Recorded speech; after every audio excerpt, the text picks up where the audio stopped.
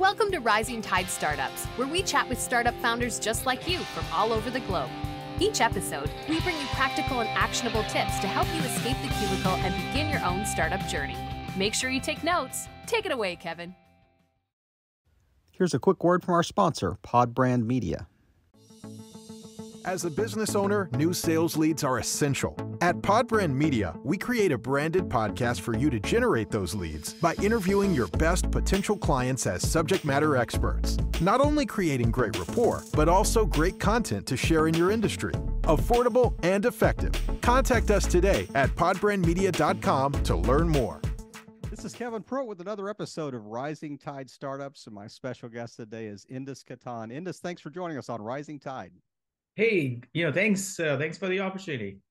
It's been we had a little pre-chat here before we hit the record button, and he gave me a weather lesson on the 5 microclimates of downtown San Francisco with the weather. So he must be a registered meteorologist too. I mean, on top of everything else he's done. So this is a very eclectic guest we have on today. But unpack a little bit for us. Like, if you and I met at a networking event, how would you introduce yourself to me? Well, I grew up in India, did an odd jobs, fled India amongst the upheaval of the coal mafia, now living in San Francisco San Francisco Bay Area, close to 10 plus years, and a startup founder. And family here? Family here. I have 2 teenage boys, wife, and we live in the suburbs of what I personally call the factory towns of the San Francisco neighborhoods. We go up, we work, we come back.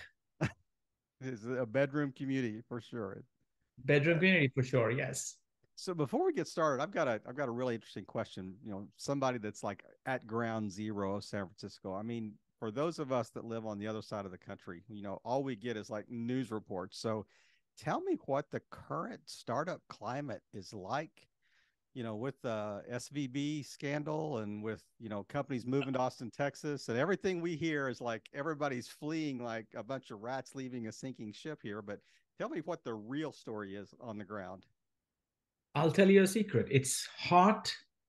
It's going great guns. And what SVB? That was like many, many ages ago. I'm kidding. SVB? I'm kidding. Silicon Valley Bank, for those that don't, we were just using acronyms here. So yes.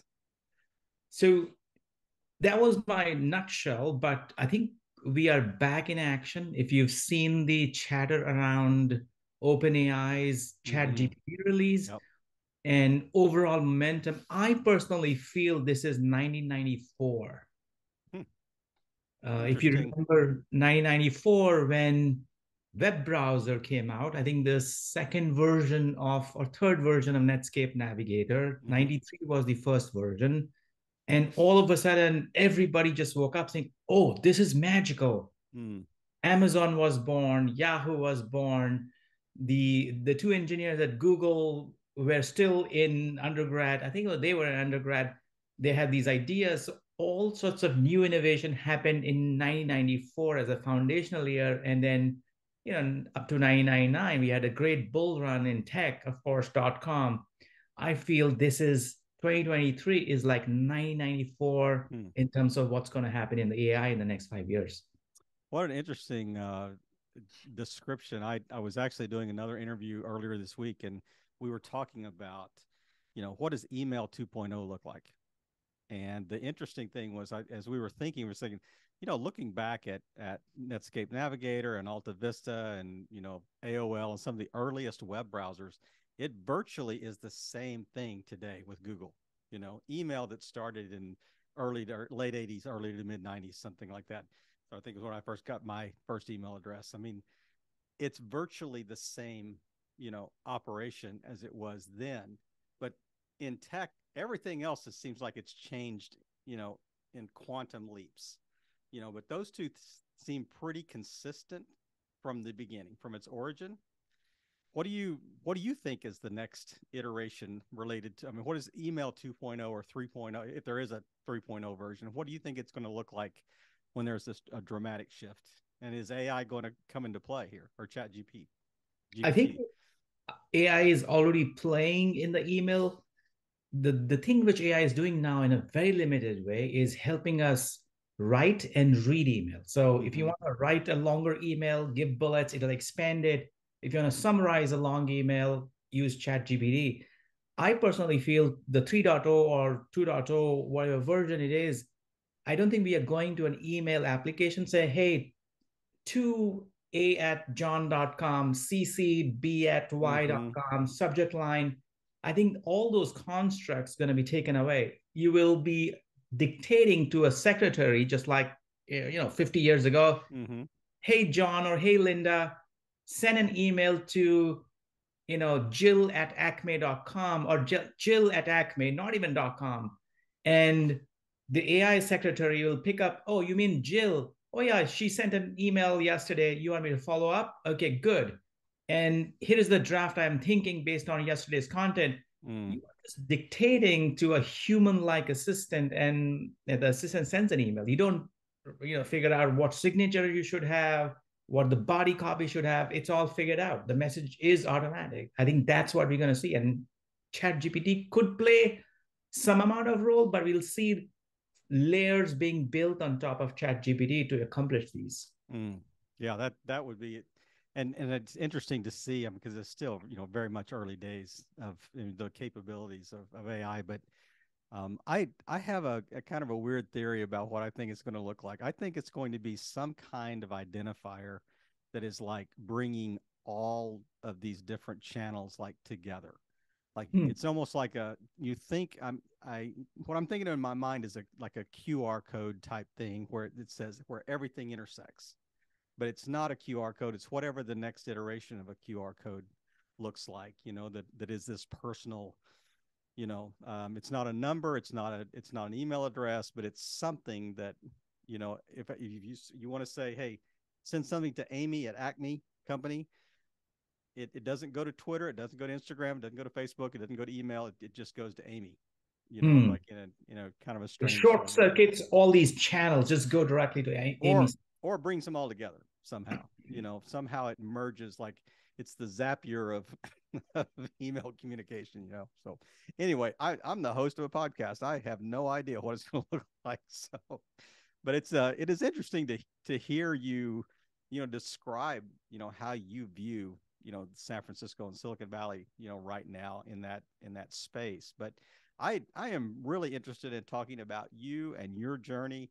So talk to us about what happened before 10 years ago, before you arrived in San Francisco. What led you to that point, and kind of give us the quick journey through the last 10 years or so up to today.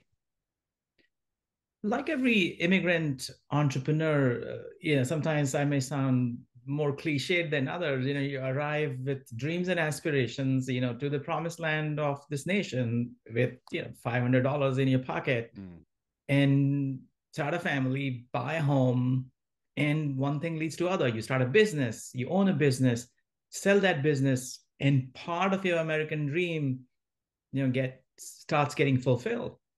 And that's the blessing I've had in the last 10 years. Before that, I grew up in India in a small mining town where dusty roads and polluted air and corrupt government officials would have their fiefdoms.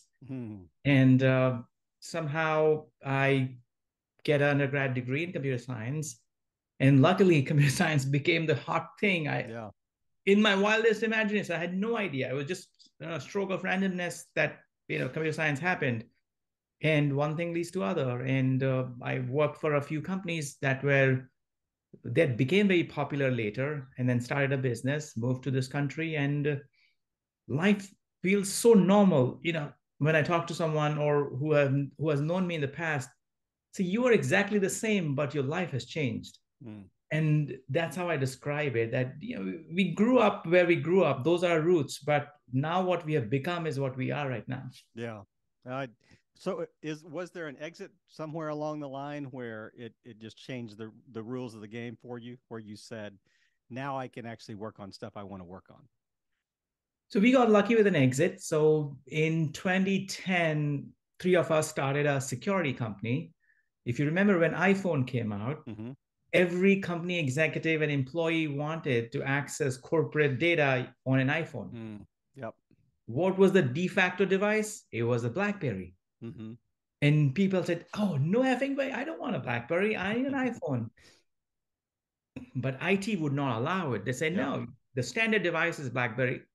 And there'll be continuous amount of friction. You cannot authenticate yourself because of corporate rules. We found a hack to get your iPhone connected to your corporate intranet. Wow. And if you do that, then magic, you could access your shared folders, your emails and whatnot.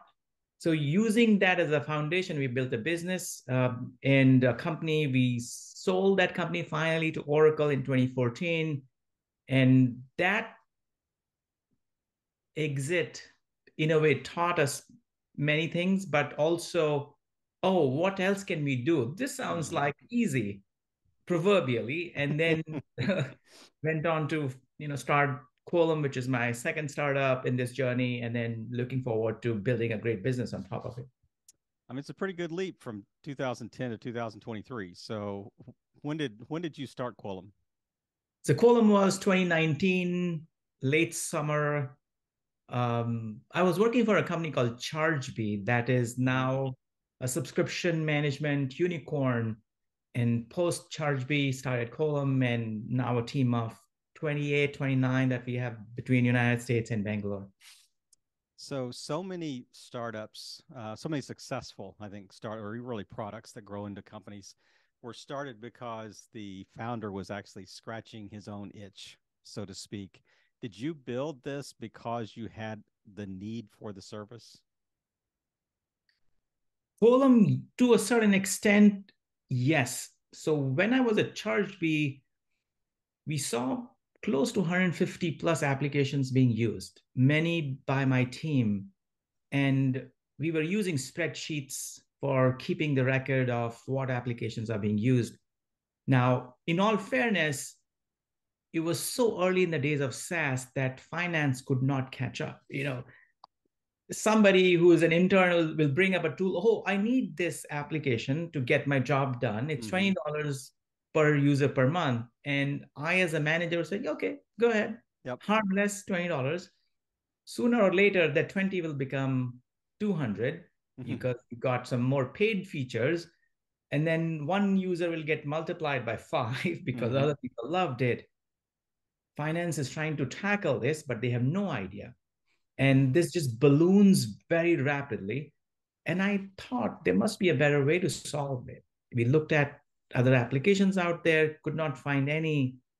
And then the idea just hung up on me for some time. But then, newer set of tools got bought and say, hey, we got to fix this. So I quit Chargebee and started. So it became from a personal, I would not use the word itch, but as an engineer, you want to find solutions to useless problems at that time, now becomes useful later. So that was a starting point.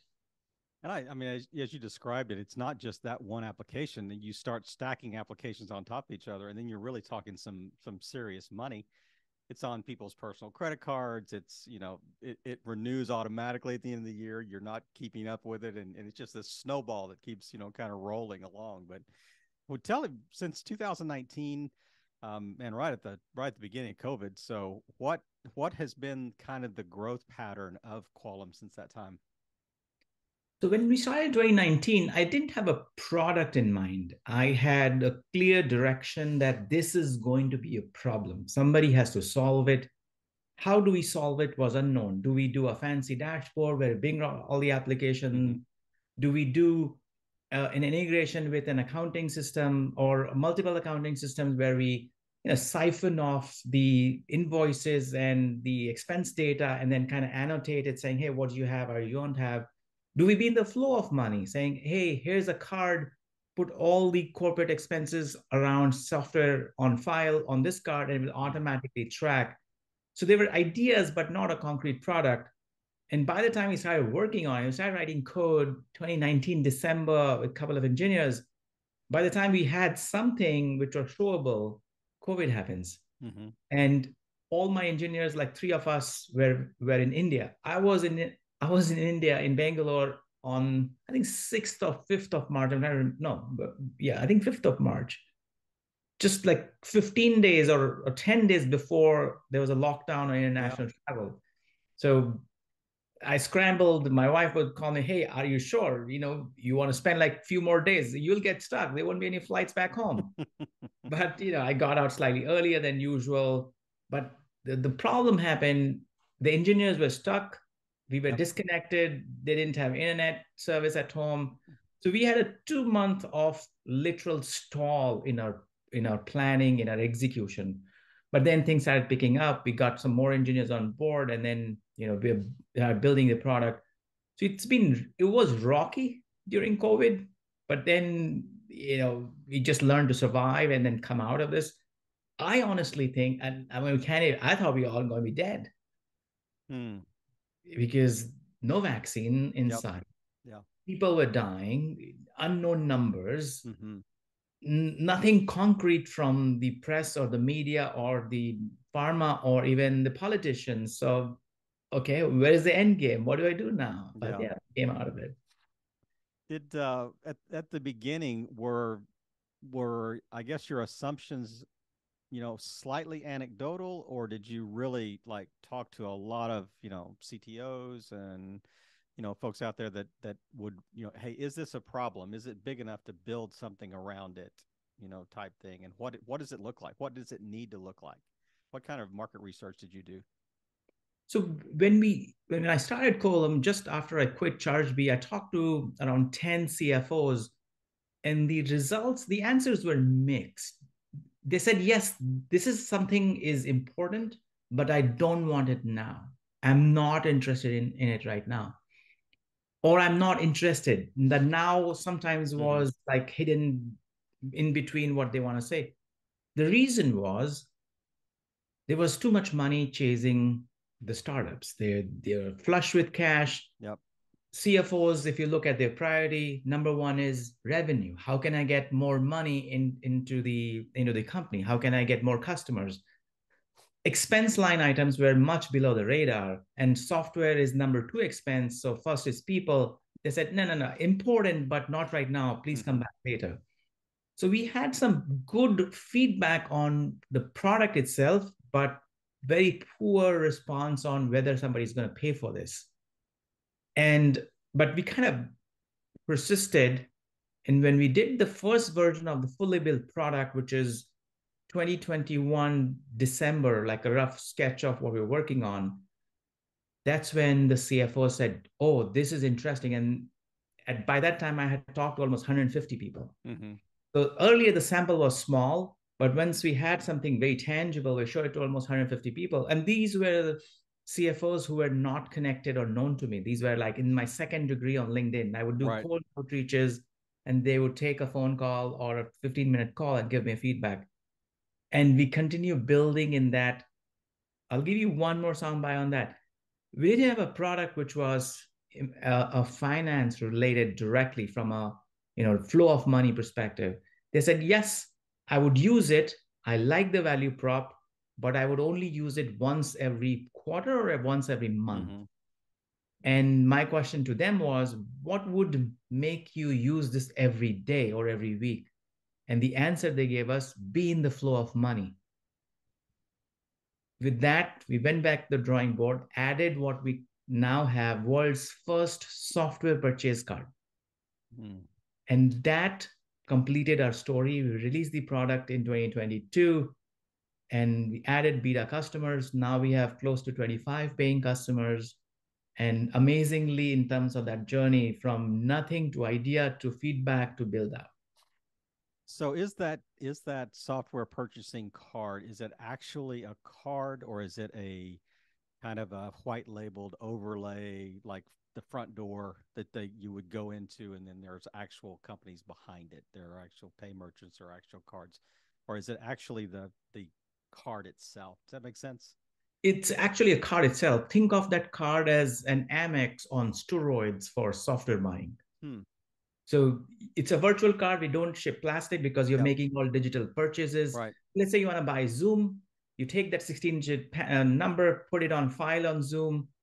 We authorize those transactions in real time. And based on your rules, Jill can buy Zoom for $500 as a rule. would authorize the transaction, let it go through, automatic collection of the invoice, reconciliation, pushing of that transaction to your accounting system, and counting the number of licenses and users on that transaction. So imagine you see a statement line item. Immediately after the transaction goes through, you double click on it, it'll show you how many users, what were the invoices, how much did they use, what does the product do, and it'll automatically push this to your QuickBooks or your NetSuite. So that's the loop that completes with the card. So I'm going to expect a royalty on this, but I mean, as my entrepreneurial gears are spinning, I'm thinking then you've also got to negotiate on the back end with the service providers to give them a discount on the subscriptions, if they would use this card. So, that would give an extra incentive for companies to actually use this. But you mentioned CFOs that you talk to. I would think this would almost be as important to CTOs, because I want to know what's my budget. Am I staying within my departmental budget? What subscriptions are out there? Who has licenses? That type of thing. Do you see a use case there as well? I think it is, and you're 100% correct, but we have not been successful to crack the mindset of a proverbial CTO because they are worried. And the reason is you as a CTO want to know where is your budget, but your priority for other things are at the top, your application performance, your security, engineering, velocity, and others. So the money comes at the bottom of the priority in top 4, top 5. They want to solve it. They want to see it solved, but they are not actively pursuing a solution. They only care at the end of a fiscal year. Yeah, because they'll say, hey, the CFO, because the CTO is being judged on application performance, on other items, not by the spend.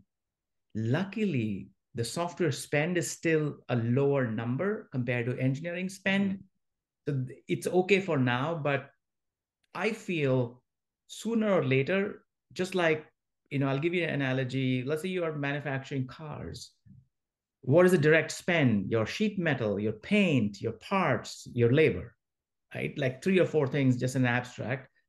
For software, sooner or later, your APIs, your cloud, these are your 2 direct spend. And as the cost of API and the number of APIs keep growing, the CTO will wake up and say, oh, why is my software expensive? Because my APIs are. So let's find a cheaper one. Let's be more optimistic and performant on APIs. Yeah, that makes perfect sense. There's a little bit of a now and later, that they have to deal with for sure. But I've got one other question I want to ask you before we kind of get drilled down just into like founder space. But the question that came up when you were talking earlier is that they weren't concerned about it, or CFOs weren't concerned about it because money was easy and they were just concerned about like VC money coming in and revenue sources and things like that. But when markets tighten, is that a benefit to you?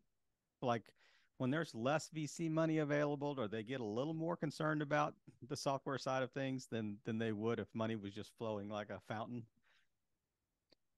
I would say yes, because until 2022, January, we would get proverbial middle finger whenever we outreach to a CFO.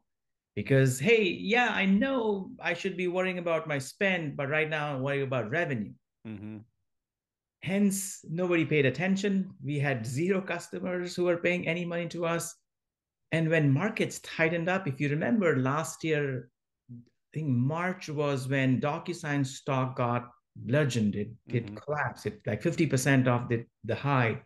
And suddenly people woke up and say, oh, I need to control costs. I need to see my spend. And then we started getting inbound.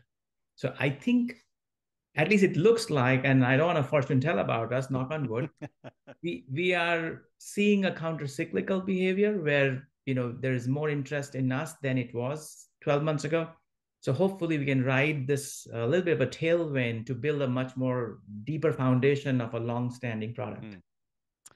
I have an interesting. I'm shifting gears on you here a little bit. I have an interesting theory about entrepreneurs that I think there are 2 types out there. There is the type that, it's kind of the nature versus nurture argument. So I think there are some that are just wired to start things.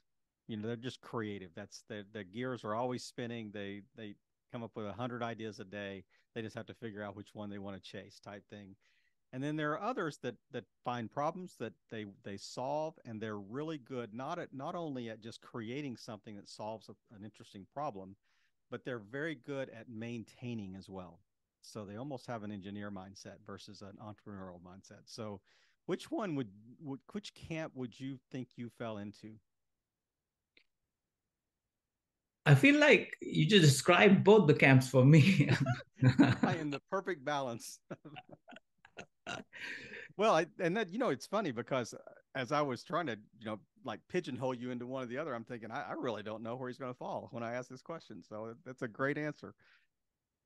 Yeah, I'm reflecting on your descriptions because, as an entrepreneur, you want to find the problem that, absolutely enamors you, right? That, hey, I got to solve it. Nobody else going to solve it. But you cannot be that person while the journey of the solution continues to solve yet another problem, in the larger domain. You find a problem, you start solving it, stick to it, focused mindset, and you nurture, and I'm using your description, you nurture that problem to see a very large light at the end of the tunnel. Yeah. Otherwise, you just become, what's the right word? You keep iterating on finding newer problems and solutions without creating something big out of it. It's an inch deep and a mile wide. Yeah. So do you think it's important for entrepreneurs to be passionate about about their product or service, or does it matter? I think it does matter. And it also matters based on who you are as an entrepreneur. And I have this analogy of, are you a pioneer / explorer, or are you a settler? Are you a town planner? Are you a diplomat? Because if you are a pioneer or an explorer by nature, you gotta be passionate, because you cannot find that proverbial gold if you do not desire to dig like 200 meters down below. Yeah. And it's your own passion that's going to help you find it. Versus if you are a settler or a diplomat, you're looking at other people's passion and manage their motivation to get what you want. So I think you have to chisel what you are. I think most entrepreneurs who do it big, take it big, they are passionate about it in the first 4 or 5 years of the journey. And then they become, the diplomats and the settlers to manage people's motivation and get the max out of them. Yeah, you're still casting vision, but you're casting vision for your team as much as the product itself. So that's a great description. I'm curious, like, you mentioned, it's really incumbent on founders to focus on one thing and kind of head to that light, just to make sure you stay the course type thing. But what is the determining factor in your mind that would cause you to say, this is a dead end? It is time to pivot. It's time to stop throwing money down a black hole. What is that epiphany moment that you have? What are the characteristics or the warning signs? Great question. I think it's a time-bound sales velocity as an answer, or time-bound customer acquisition as an answer. And I would say, if for 18 months you did not grow your customer count to 2x of where you are, you don't have a very big market. And it kind of depends on a lot of things. Are you in venture funded business? Are you mom and pop, small business like a restaurant, all that? Are you able to meet your needs on a daily basis, like highly profitable, breaking even, making your ends meet, but not growing dramatically? But as a venture business, as a tech entrepreneur, I think the sales velocity or customer acquisition makes sense. Doesn't matter how deep the market is. If you are very early in the market, right, you'll have 1 customer a day, maybe 5 customers a year later a day. Are you in that zone, in that 18-month period. If you still have that one customer, you have built a niche problem solution statement, it's not a venture scale business that's going to go like, millions of dollars of revenue. That is when you should, figure out the fork in the road. Shall I call it quits, or just make it a lifestyle business and keep doing it? Or is there a third option that says, maybe I just haven't found that product market fit, that exact fit? There could be, I could have, I need to recalibrate a little bit, based on maybe feedback or just the analytics of, what you're seeing. But that's a great description. I love the way you kind of frame that. So share with me and share with our audience, just act like you're talking to those that are further behind you on the journey. They're just getting started. They're sitting in the cube thinking, hey, I've got to start something. I'll go crazy if I sit here any longer. What are one or two just really foundational principles that you wish you would have known when you first started, leading a company, that you think are, pretty agnostic? They're not industry specific, but just general principles that you think would be really helpful to those that are just getting started? I think number one is quit your job if you're still working. Burn the boats, huh? Burn the boats. There's no plan B. Give yourself easy 6 months that, hey, I want to start. I'm resigning tomorrow. I'm going to give myself 6 months whether I can do it or not. If not, fine. This is not the life that is made for me. I cannot do this. I'll go back. But at least you're doing justice to yourself. And the reason I say that, because the last thing that anybody wants to do is have regrets. I didn't do this. Oh, I should have done that. To minimize that regret, first thing is quit the job, start it. That's number one. Number two is find who you are from a sales versus a builder perspective. If, at least in tech, you got to have a builder mindset. Can you write code? Can you design stuff? Because you're a team of one when you decide to start. So you have to have at least one trait, which is very foundational, right? If you are a builder, you quit your job, you're starting to build. So build a prototype and then show it to people, put it on LinkedIn. So at least luckily today, fast forward to now. And back then, when I started, LinkedIn as this channel did not exist where you could show off what you're working on and people will come and applaud and support you. That's what you need. So show it off on LinkedIn. Hey, I did this AI chat project on top of OpenAI, GPT, whatever. What do you guys think? And then take the feedback. So if you're not a builder, fine. You are in sales. You know how to talk to people. Pick up the phone and call like 50 people. Hey, I'm thinking about this idea. I'm a sales guy. I don't know how to build it. Would you buy if I get it built? Bingo. Yeah. That's your calling. As easy as that. I love it. I love it. It's and you really do have to have thick skin, because if you're going to throw it out to the marketplace, you're going to expect there's going to be 10% that hate it, 10% that love it, and 80% that don't care. So, it is interesting. It's a great channel to to have things tested, and to get feedback on. But I love it. I'm curious.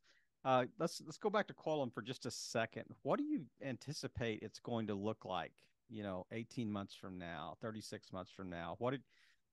Obviously, taking your own medicine, proverbial medicine, so to speak, you're staying the course. So obviously it's growing, enough to indicate that, hey, we're kind of on the right path here. But what is it going to look like? Yeah, we are still very early.